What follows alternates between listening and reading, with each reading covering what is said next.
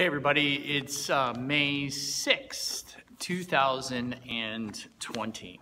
I'm going to read to you from 1 Corinthians, the 10th chapter, beginning at the 23rd verse. I'm going to read verses 23 and 24. All things are lawful, but not all things are beneficial. All things are lawful, but not all things build up. Do not seek your own advantage, but that of the other. Paul is writing to the church at Corinth, who is struggling to figure out how they are to be the Christian community and in the world and in their day. I think the Christian community is again struggling about how it is that we are to be the people of God in these days. How it is that we are to be church when we can't be church together in the ways that we have known it and appreciated it and have got comfort from it. Church is so different to us now. We have to meet virtually and digitally and in different ways. So are we still church? Yeah, we are church. We are God's people. Even when we can't gather together in ways that we have grown familiar and accustomed to, Christ is with us. Christ is with us as his sisters and brothers. And so we continue to be dispersed, different, even uncomfortable for us in some ways, the way we are church now.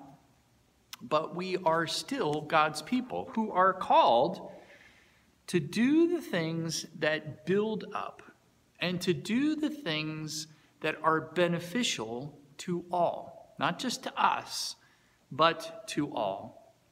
And we don't seek our own advantage, but we seek the advantage of the other, of our neighbors.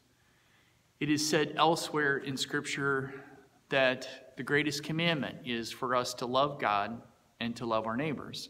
That is, to seek their advantage, to do what's best for the other, to build them up, to encourage them.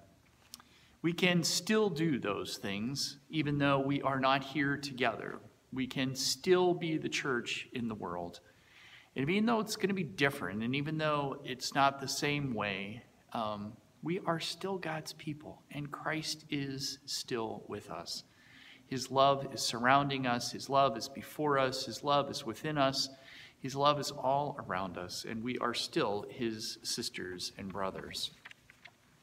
I'm going to pray a prayer that's from the president of the Methodist Conference. Not sure which conference, but her name is Barbara Glasson. I got it in a resource I found this morning. Let us pray. We are not people of fear. We are people of courage. We are not people who protect our own safety. We are people who protect our neighbor's safety. We are not people of greed. We are people of generosity. We are your people, God, giving and loving wherever we are, whatever it costs, for as long as it takes, wherever you call us. Amen. God bless. See you tomorrow.